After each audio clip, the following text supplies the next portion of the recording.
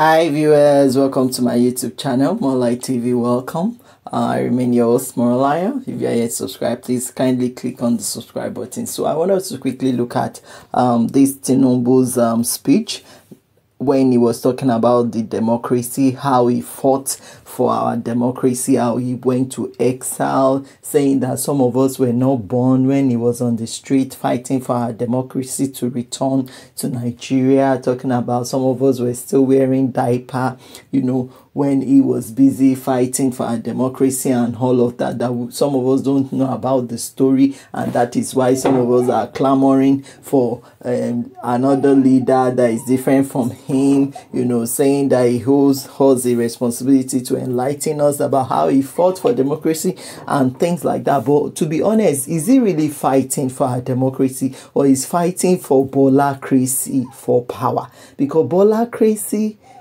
is so crazy for power that you would think that the way he sees power as his entitlement, his right, as if he is the only one that is entitled to govern us in Nigeria. I want you to listen to this video, and I want you to watch so many instances of him even showing the trait of a dictator. We could see an example in Lagos, the way he handles politics in Lagos.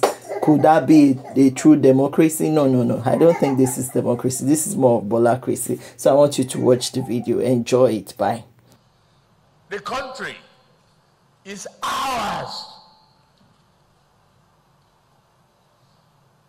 And the passport that you are holding, until you go to exile, I hope you will never again face the goons like I did. The usurpers, the military goons that petrol bombed my house and chased me out of this country and locked me up. I take the book's path. I escape them. Continue my trouble.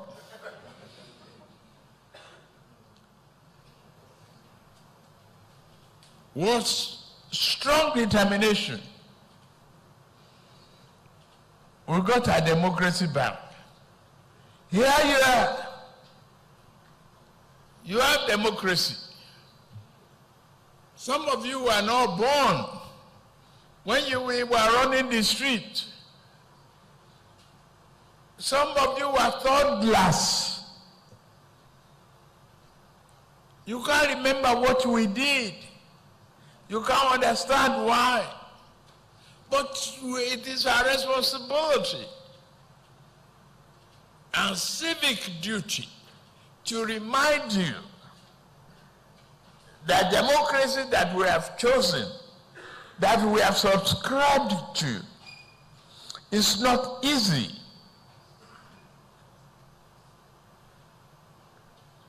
But is the best system of governance that is available to humanity.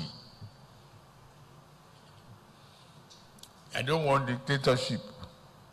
Political dynasty, on the other hand, is a group of people either from the same political family lineage, or from a political class, or from the same group of people, or the same caucus that are trying to be in power perpetually, a succession of the same set of people, in power or in government. These are referred to as political dynasties. Now, when you see the rotation or the succession of the same political class or the same political group of people rotating themselves in power, it's like recycling of the whole set of people, the whole hands or the carcasses, the cabal. That is what is being referred to as political dynasty. So let's take an example of political parties in Nigeria, the APC and the PDP. What do you think about these political parties? Because if you dissect them and you look at them holistically,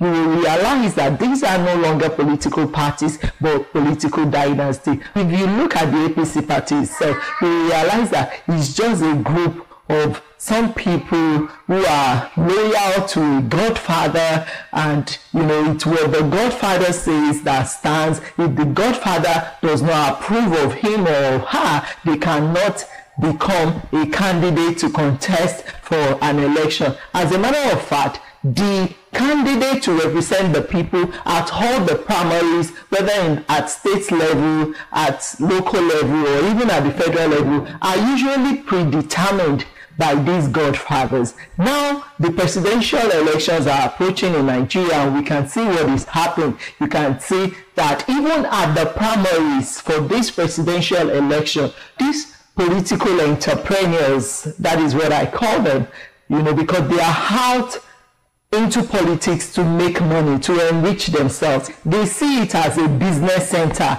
as a vehicle through which they can amass wealth to themselves. Now you realize that these political entrepreneurs already have a predetermined candidate that they want to put forward as a presidential candidate. So we can say that it's also their caucus determining who should represent the people. And in a true democracy, the people should be the one to vote for who will represent them at all levels. But in this case, is one man calling the shot. Is one man sitting somewhere in Babylon and saying, oh, this is the person I want to be in power. That is no longer a democracy. And now, even he himself is coming out to contest for the presidential election. So are we saying he does not have a right as a citizen of Nigeria to contest? No, but we are simply saying that we know the motive, because this is a man that has been a senator. In the past, he has been a governor of a state for 8 years. He put his wife again in the Senate, and now he himself is trying to contest for the president.